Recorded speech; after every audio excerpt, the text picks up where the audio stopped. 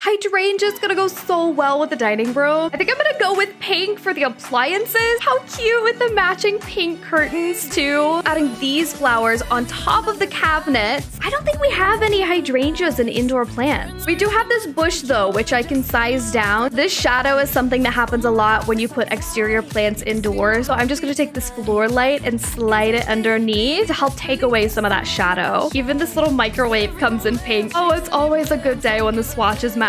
Even the plates are pink and blue. This floral arrangement kind of looks like hydrangeas too. There's nothing more southern than cotton on a wreath, that's for sure. The pink floor really ties it all together.